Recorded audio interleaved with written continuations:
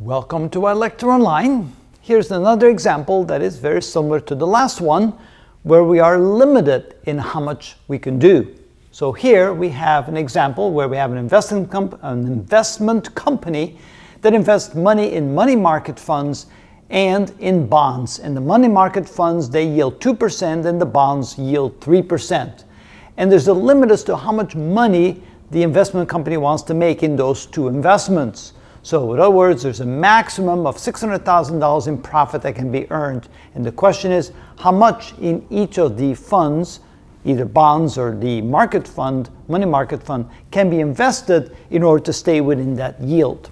So again, we need to define the amount of money invested in both the money market fund and in the bonds. So let X be the number of dollars, but in this case, since the numbers are so big, let's make it millions of dollars.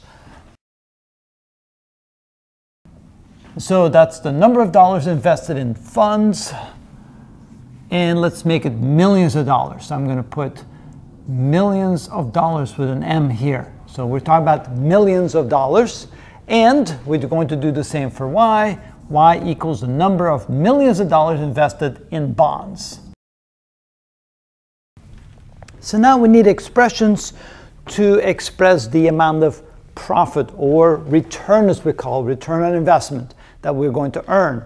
So that means 0.02, because that's how much we get from the funds, times the number of millions of dollars invested in funds. So 0.02, that's 2%, times X, so this is 2% multiplied times X, is equal to the return on investment for the funds.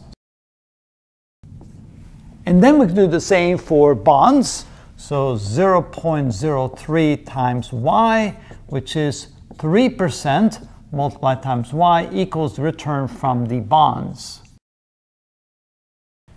And then, of course, the total amount of money earned needs to be less than $600,000. So that means that 0.02x plus 0.03y must be less than or equal to 600,000.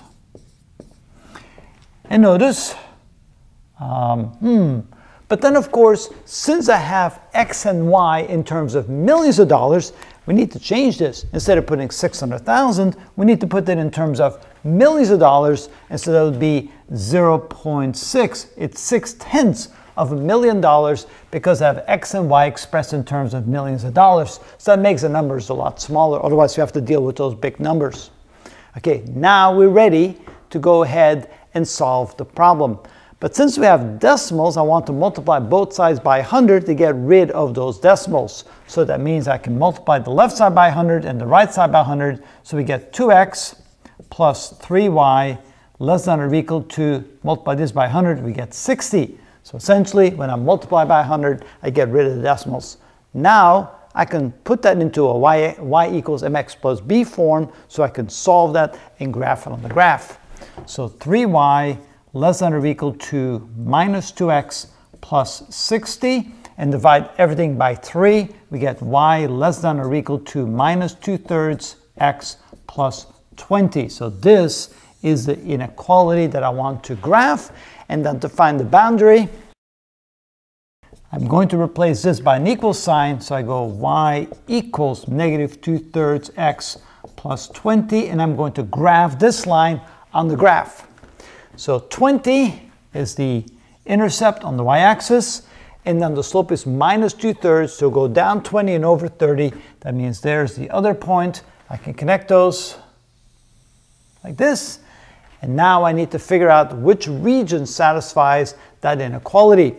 But of course, I realize I cannot invest less than $0 in either investment. So that means x must be greater than or equal to 0. Y must be greater than or equal to 0, which means anything to the left of the y-axis and anything below the x-axis is not valid. So I can go ahead and cross that out. This is not valid, and this is not valid. But now I need to check for the regions. This is region 1, this is region 2, and I need to do a test. And I'm going to pick an easy point, 0, 0. So I'm going to test the point 0, 0 in region number 1. And that's, I'm going to plug in 0 and 0 for x and y in my inequality to see if that's a valid statement.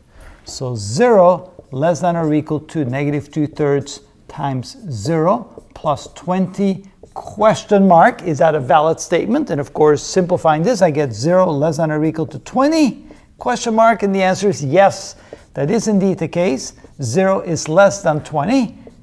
Like that. That means that I picked a point in a region that's valid. So the region is valid relative to this line on this side. That means it's not valid on the other side. So I can get rid of the other side because that's not valid, which means that this triangle here represents the region on the graph that I can use to invest with. In other words, I can invest, for example, I can go 5 and 10 like this. So this would be the point 10 and 5. I can invest 10 million in X. X is funds. And I can invest 5 million in bonds. And the amount of money I would earn would be less than 600,000. And so that would be fine. Let's see if that is indeed the case. So 10 million times X. And X is investment in funds. So it would be 10 million times 0.02, 0.02, plus 5 million invested in the bonds, which gives me 3%, 0.03. So that gives me equal to 10 times that. That would be 0.2 plus that would be 0.15, which is equal to 0.35. And of course, that's less than or equal to 0.6. $600,000 was the limit, and that's the amount of money I would earn with this investment. So you can see that this is indeed a proper region in which I can invest. Nothing more than what is limited by the x and y within this particular region. And that is how it's done. Boy, I wish I had that money to invest like that, huh? Oh well.